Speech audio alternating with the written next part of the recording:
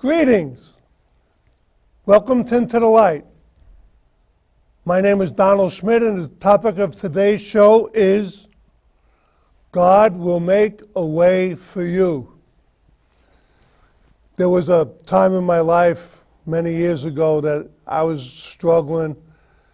I was going through a tough time. I started going to church. I met my friend's sister who was attending the same church. She had a dance studio, and she gave me a cassette tape, and it said, God will make a way. And I wanted to believe it, but I couldn't, because there was just sometimes when you get bogged down in stuff, and it's kind of like the iceberg. You know, you got the iceberg, and like 1/7 is above ground, and the other 6/7 is below ground.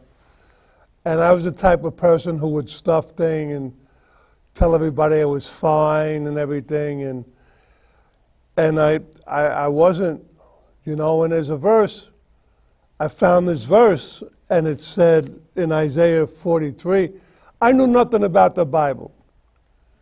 I didn't like God. I didn't want to know God. God killed my grandmother, my best friend Peter, and my best friend Dougie, or so I thought when I was from 13 to 16. So God went out the window.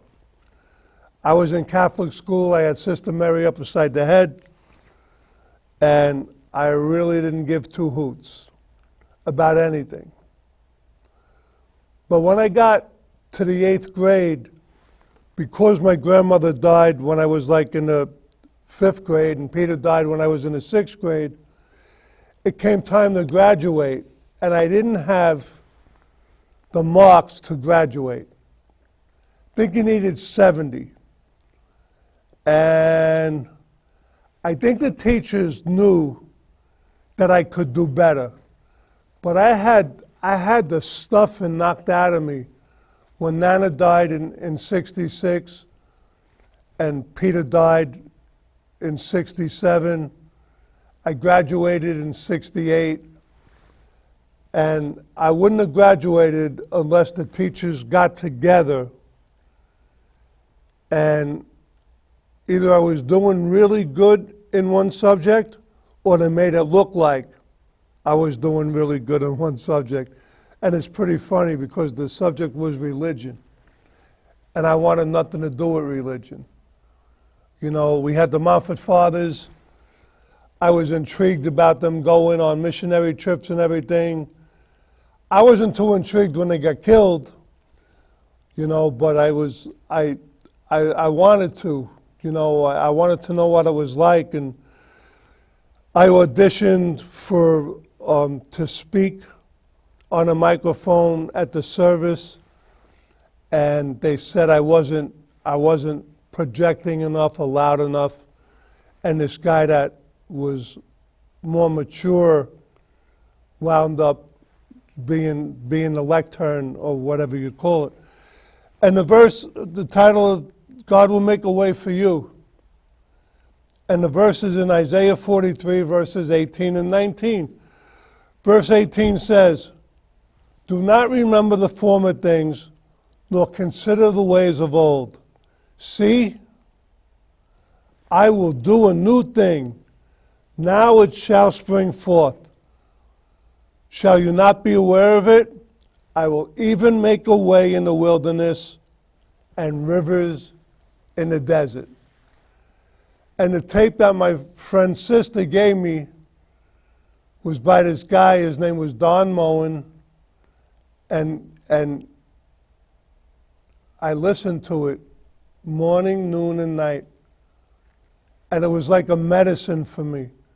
And I wanted to believe it. And I started saying, God will make a way. God will make a way. I didn't believe it. God will make a way. And I looked at the words, and it said, God will make a way when there seems to be no way. He works in ways we cannot see. He will be my guide, hold me closely to his side, with love and strength for each new day, he will make a way. By a roadway in the wilderness he leads me, rivers in the desert shall I see. Heaven and earth will fade, but his name shall still remain, and he will do something new today. Morning, noon, and night for 18 months, 3 times a day. Over. And there was other songs. I am the God that healeth thee. He walked where I walked. And I did it over and over. And things gradually started to get better.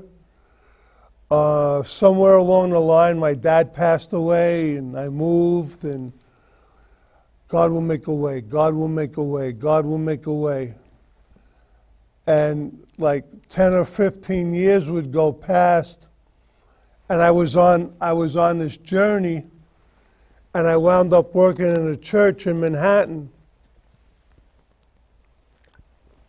that we rented during the week over by Rutherford Place on 15th Street. I think it was called St. George's. And we went in, and there was like a music director was there, and I didn't know who it was. And we had the church from like 6 to 9:30, and they had it from like 10 in the morning to 6. So I wanted to get out so we could, get the space. And I looked up, and it was the guy who wrote the song, God Will Make a Way, Don Moen. And I waited to talk to him for about 45 minutes. I said, Mr. Moen, I was a mess. My life was a mess. I got a hold of your tape. He said, which one? I said, God Will Make a Way. He says, oh, the Blue Album? I didn't know it was, recorded on a cassette tape. And things started to get better, and I hugged him, I thanked him. My life changed. I invited Jesus into my heart, and I believed it. If you haven't accepted Jesus, if you confess with your mouth and believe in your heart that Jesus is Lord, you'll be saved from a hopeless way of thinking and living. I had no intentions of being here on the 4th Thursday of the month doing a TV show, because God's like a prankster. He's got a sense of humor, and I think it's pretty rowdy in heaven, because they got all these angels and everything and all these elders, and they're going around and they're saying like, holy, holy. I don't think there's a solemnity there. I don't think it's solemn there. I think it's pretty raucous, holy. Like maybe God's always changing, and they're like in reverential awe of what they're seeing. And today it's different, I try to stay in the moment. I live my life as a tape recorder. I was either in fast forward, running all over the place, getting nowhere, or rewind, regretting my past and trying to change it, when in actuality, God wants us to be in play, to be in the moment, just to stay in the moment. And Psalm 118:24 reminds us, this is the day that the Lord has made.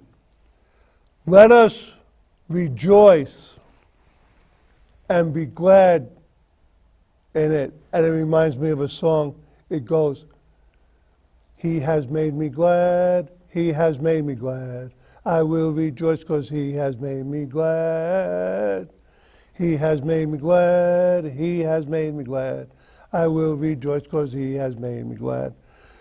And in my life, that growing up, there was like nothing to be glad about. Glad was like the glad trash bags and everything. I was far from glad. I was sad. I was sorry. I was from the sorry family. My family was always saying sorry, sorry, sorry. There was that game sorry. I didn't know. There was a lot of guilt and self-loathing on my part, and I didn't think I was worthy, and I didn't think that God could make a way because I didn't believe in God. You know, today, I know that what you're going through, it's going to pass. It may not pass right away, but it's going to pass. You see, there's no drive-through breakthroughs in life. You got to go through to get through. We got instant coffee, we got microwave ovens, we got this and that, and go, where you going? You know? Everybody's in a rush to get to the red light.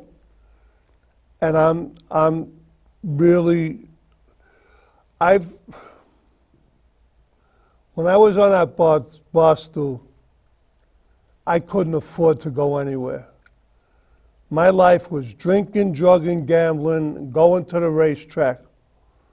It wasn't unusual to go to Belmont Park racetrack, never get more than 11 miles from my house and like lose $3,000 on vacation and swear never to bet again because I had no money. And then the next day I had money. You know, I always found a way I always had a job.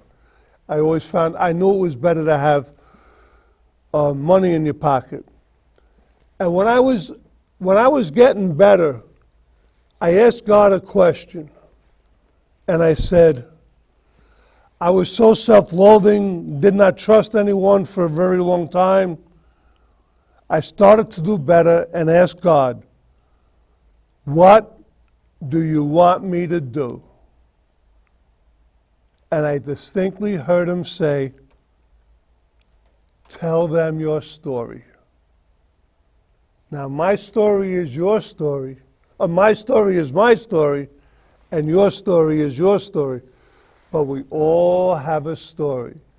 For many years, I lived in bitterness, anger, and resentment. And I had the moanies all the time. Woe is me. Woe is me. Why me? A nice guy like me. I like dogs and little kids. I go to church on Sunday. Why poor old me? And then I heard, God will make a way where there seems to be no way. And I started to believe it. The fast forward, it says here, today's the day the Lord has made, let us rejoice and be glad in it. And in Matthew 6:34, it says, therefore, do not worry about tomorrow, for tomorrow will have worries about itself.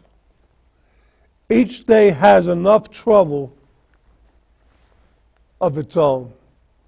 And the devil attempts to trouble us, you know, telling us we're garbage and never amount to anything. And for God so loved the world that he sent his one and only Son to die for us so that we could live and we could be adopted into the household of God and no longer have an orphan spirit, you know, and be called children of God or sons of God. And who the Son sets free is free indeed. And I was bound, and it was like I was at the racetrack one day. There was a snowstorm, and I was always sneaking into the track to get into the track because I didn't want to pay when I was little. So like 10, maybe 12 years ago passed, and I'm working at the track, and it's snowing, and the gates that I used to climb over are closed. So I was so used to going over the fence that I went over the fence, and my friend Vinny and Mike come walking out, and they push the gate, and the gate opens. See, lots of times we're in a self-imposed prison, and we don't even know that that door is open. You know, Jesus said, I am the way, the truth, and the life. Behold, I stand at the door and knock. He wants to come in. He wants to commune with you. He wants to be in community with you. That's exciting. For me, that's exciting. You know, I was like the Lone Ranger. And I didn't trust. And it says in Proverbs 3, verses 5 and 6, trust in the Lord with all of your heart, and lean not on your own understanding. Acknowledge Him in all your ways, and He will make your paths straight.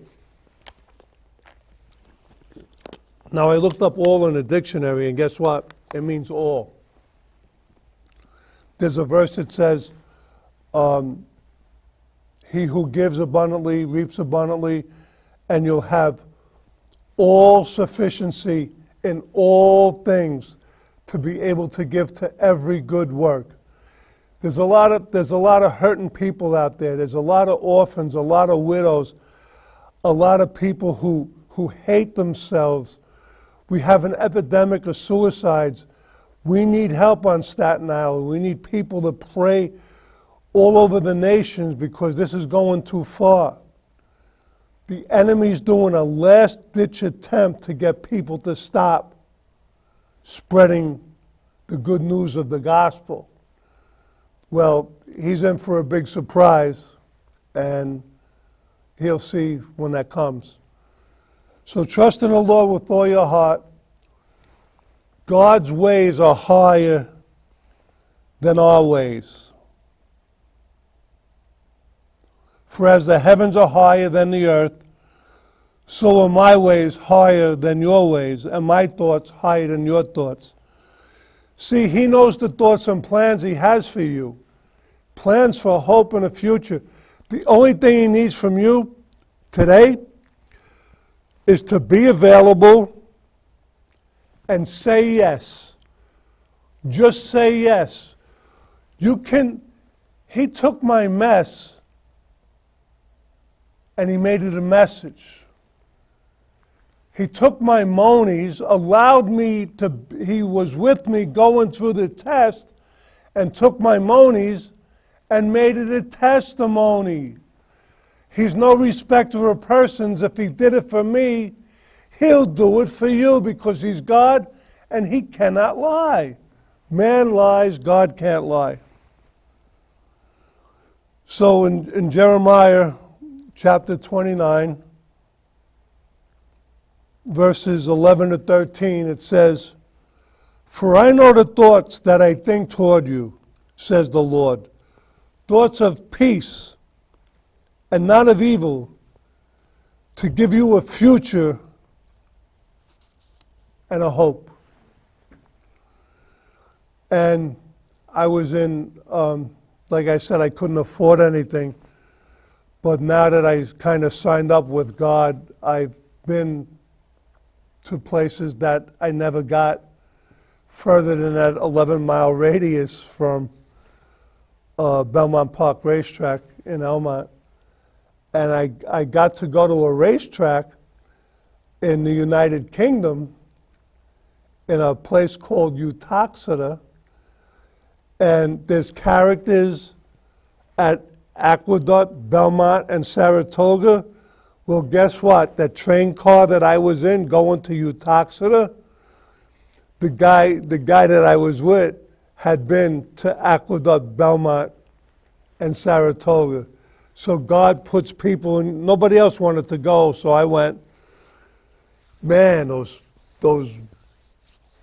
blokes or whatever they call them, they don't even watch the race. They're just throwing them down. They got a nice girl on their arm. I stayed for 4 races. I went back home. Well, not home to United States.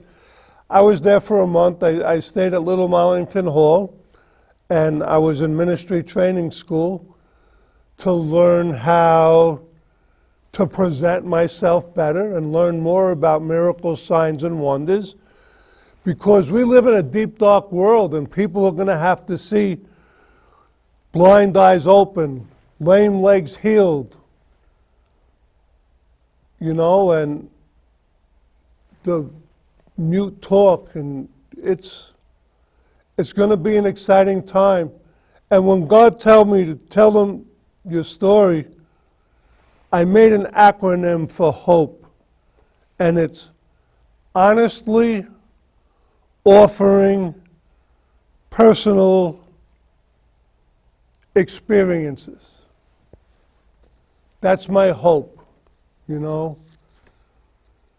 Faith is the substance of things hoped for, the evidence of things not yet seen. If God has a promise in His Word, just stick to that promise day and night. And don't, when you go to bed at night, thank God for the day, and give God all your garbage at night, so the devil can't mess with you, and just have a clean slate. And the next morning, wake up and just rejoice. This is the day that the Lord has made. And I'm excited about today. That's all we have. Yesterday is history. Tomorrow's a mystery. Today's a gift. That's why we call it the present. When you can be present and not be present. If somebody's talking to you and you're thinking about what you're going to say next, you're not presently present. And to have a conversation, you have to have a speaker and you have to have a listener. Otherwise, there's no communication. I've been blessed to have overcome 3 suicide attempts, almost bled to death twice, almost froze to death, almost died at birth, 4 head traumas, 3 horseback riding accidents, 8 months in a psychiatric hospital, 15 months in a homeless shelter. God will make a way for you where there seems to be no way. Don't give up. Don't give in. The devil's a liar. That's all he knows. He doesn't know anything else. He just lies. And I feel good. And things happen and we don't understand why, and you want to make God laugh? I tell him my plans. And I plan on coming here like the 4th Thursday in every month. And there's a verse in Psalm 2 that says, He sits in the heavens and laughs. And I believe He's laughing with me. He's full of joy. He's full of peace. He's full of kindness. He's a comforter, gentleness, peace. And He wants us to have it all. Jesus died for us so that we could live. And when He died, there was 1 nail and 2 hands. It was His hand and my hand and His hand and your hand. And when He was crucified, buried, and resurrected, we were co-crucified. We were co-buried, and we were co-resurrected. So when He came out, all our garbage was left in the body, in that tomb, and our spirit raised with him. So now we're a spirit, we have a body, we have a soul, which is our mind, our will, and our emotions, and we get to carry the good news that God will make a way for you. And I honestly believe that. You know, I know that he's no respecter of persons, and if he did it for me, he'll do it. You know, don't quit. Don't quit before the victory. Don't quit before the miracle. Trust God. Help others. If you're having a bad day, call somebody else up and ask them how they're doing. And don't tell them you're having a bad day. When I get the focus off myself, I was selfish and self-centered for many years. And it was me. And it's not me anymore. It's like, what can I do for you? And it's real simple. Jesus, come into my heart. I am a sinner. You died for me so I could live. You took all my sins, all my stains on that cross forever and ever. I promise to follow you always. And then ask him what you can do. And start simple. Go visit somebody in the hospital. Find a community that has events. Just get connected.